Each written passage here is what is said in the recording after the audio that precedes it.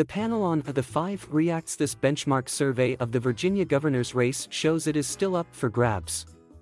That 4 percentage point edge is within the survey's margin of sampling error, and both candidates are below 50% support. In addition, while both McAuliffe and Youngkin backers have a high degree of vote certainty, 1 in 5 voters say they may change their mind before casting their ballot. Overall, 3/4 are extremely or very interested in the election. Among just those interested voters, McAuliffe is up by 2 points. The survey, released Thursday, was conducted September 26 through September 29 among Virginia registered voters. The second and last scheduled debate of the campaign was September 28. McAuliffe is the preferred candidate among black voters, moderates, women, and parents. Youngkin is the choice among independents, white voters, and men. He's also ahead among the small subgroup that has a negative opinion of both President Joe Biden and former President Donald Trump. The Republican leads by 10 points among economy voters, while the Democrat leads by 50 among those who say the pandemic is the most important issue to their vote. The economy is the top issue to Virginia voters, followed by the coronavirus pandemic, health care, taxes, and abortion, crime, and education. On their personal financial situation, by a 9-point margin, more Virginians report they are falling behind than getting ahead, with a 54% majority holding steady. Majorities favor COVID vaccine requirements for teachers and employers with more than 100 employees. A larger number, 71%, favor mask requirements for teachers and students.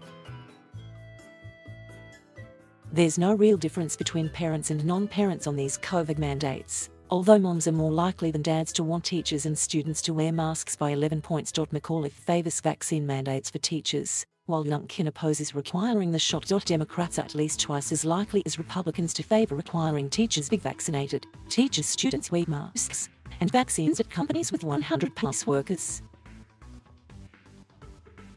The candidates spar over critical race theory, with Youngkin vowing to ban the teaching of it and McAuliffe saying it isn't being taught in Virginia schools.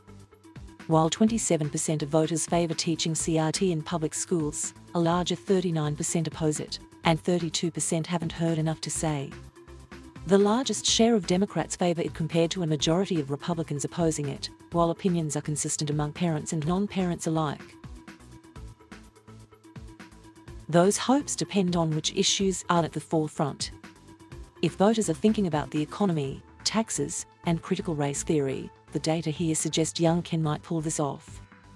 If they are thinking about the virus and health care, McAuliffe cruises. Former business executive Youngkin is a newcomer to politics, while McAuliffe served as the state's governor from 2014 to 2018. McAuliffe garners a net +7 favorable rating. 48% view him favorably versus 41% unfavorably. For Youngkin, it's 44% favorable versus 42% unfavorable. That gives him a net +2 points. Views split on Virginia's current governor, Democrat Ralph Northam, 45% favorable to 46% unfavorable. Trump endorsed Youngkin and Biden endorsed McAuliffe. Will those endorsements help?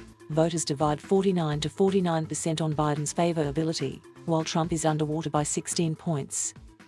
In addition, more Democrats view Biden favorably than Republicans do Trump. At the same time, while President Biden won Virginia by 10 points in 2020, voters now approve of the job he's doing by just 1 point, 50 approve versus 49 disapprove. As an off-year election in a sometimes purple state, the Virginia gubernatorial is often seen as an early indicator of where voters are headed after a presidential, says Anderson. And these poll results suggest Republicans might be more competitive in some places when Donald Trump is not on the ballot.